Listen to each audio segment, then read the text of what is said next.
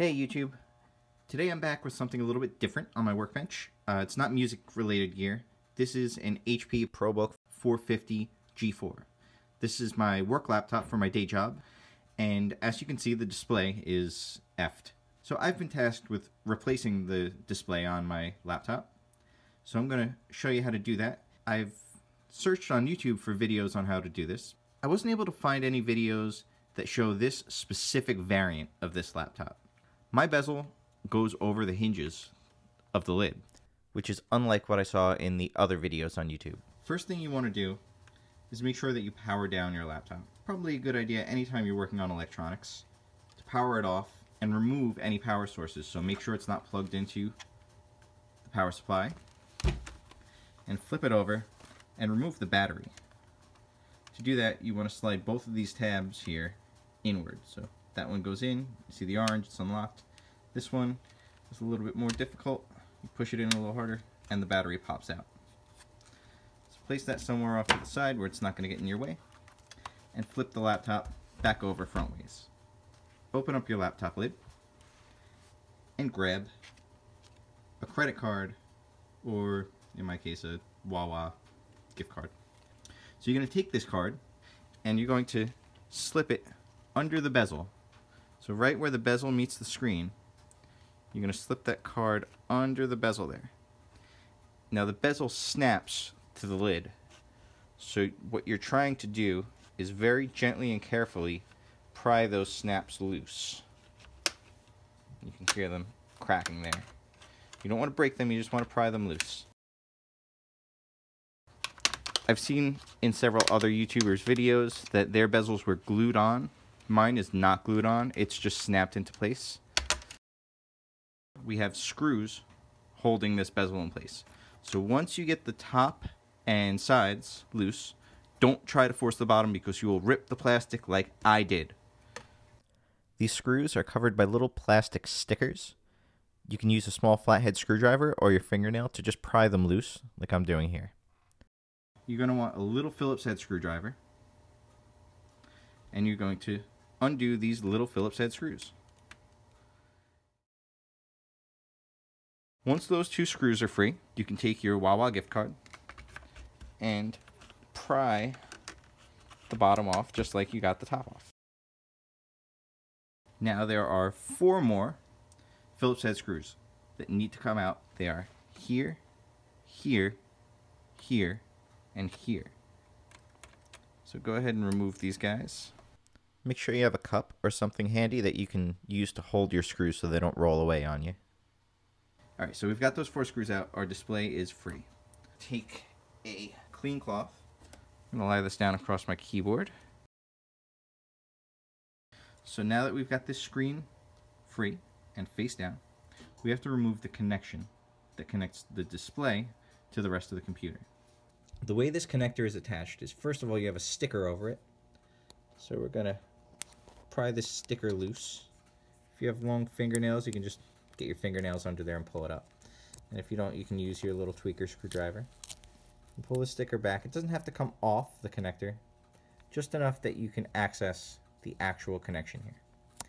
Then you're going to take a flathead screwdriver, tweaker, something like that, or fingernails if you got them. This little metal bit is a retainer that goes all the way around the plug. You have to get under that and very gently rock it upward to release it. Now the connector is unsecured and you can remove it easily without breaking it. So just very gently pull it out. As we always have with all of our other parts, we're going to take this screen off and we're going to put it off to the side where it's not going to be in our way and we're not going to damage it. Now we're going to install our new display. Basically, we're going to do everything we just did backward. We're going to take our display, we're going to put it face down on our soft, clean cloth. We're going to take our connector and plug it in. At risk of being a little too thorough, I'm going to show you exactly how to reconnect this connector. So you're going to slide it flat into the receptacle. It's going to make a soft click, and then this retainer that we pried off before, we're going to place back on, and it should snap into place with a gentle clicking noise. And then we'll reapply this sticker, because it was there before, so it should go back on. We're going to now put the screen back into place. We're into place for the first time, seeing as this is a new screen. We want to make sure that this wire down here that connects to the screen, that's actually what connects to the connector we just fussed with. I'm going to make sure that lies in the little track there. And we're going to get our little screws. There are two different size screws that we're dealing with.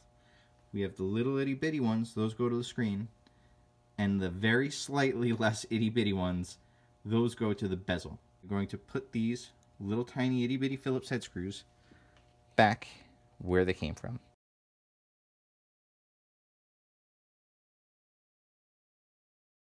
Once those screws are back in, I'm going to remove this cover from the replacement display. We take off this cover and discard it. And now it's time to replace the bezel. Now, remember these slightly less itty bitty screws?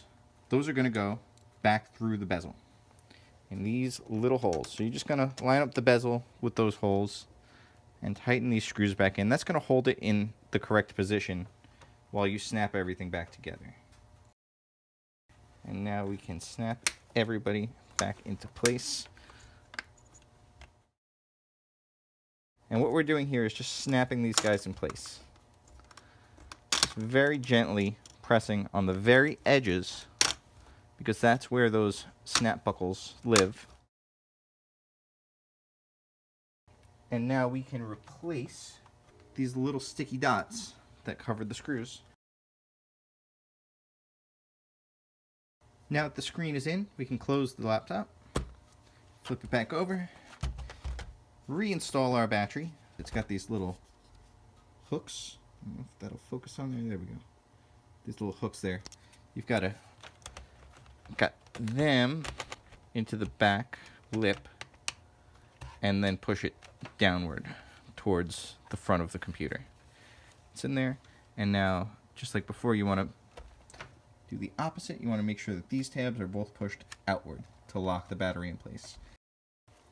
So let's open this up and see how I did. And it works. So that's how you replace your laptop screen on this HP ProBook 450 G4. I got the replacement screen that I used in this video from laptopscreen.com. I definitely recommend you check them out. It was really reasonably priced, really easy to find what I needed, and they seem to have like everything in terms of replacement laptop screens. I hope this video has been helpful for you. Please let me know in the comments if it has, if you used this video and you were successfully able to replace your laptop screen. I love getting that kind of feedback that my video has actually helped someone in the real world. It makes me feel like these are worth doing. All right, take it easy.